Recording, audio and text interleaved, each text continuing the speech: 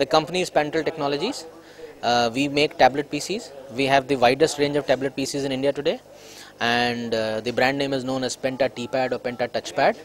And today we have launched three models at three price points. We have the lowest cost capacitive touchscreen tablet PC in India today, at priced at 3,999.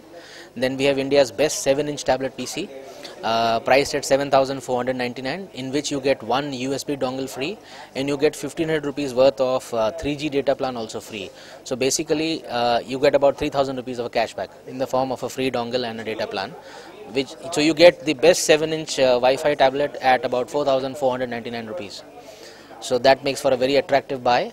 Then we also have our most recognized product, which is an 8-inch tablet PC with a 3G SIM slot inbuilt in it.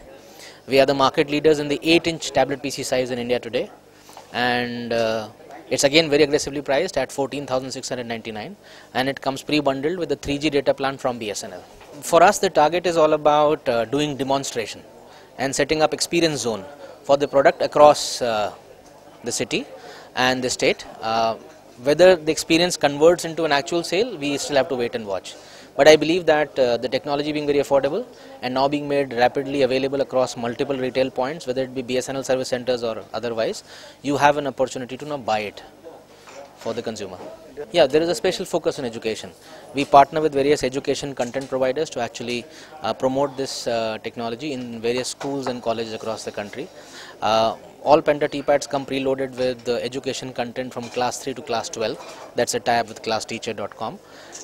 We also have a specific alliance for a management tab where management education content comes preloaded, again against a request.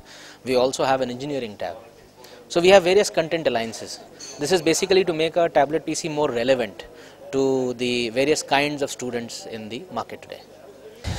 We have 350 plus service centers across the country, and today we are talking of having 5 service centers in Hyderabad city alone. The idea is service centers always lag sales, but from our experience of the last 6 months, more than 98% of the problems on tablet PC are more of software in nature, more of customer understanding of how to use the product. So in most cases, the customers are able to do the troubleshooting online and address their problems. It's not a hardware challenge or a service challenge per se.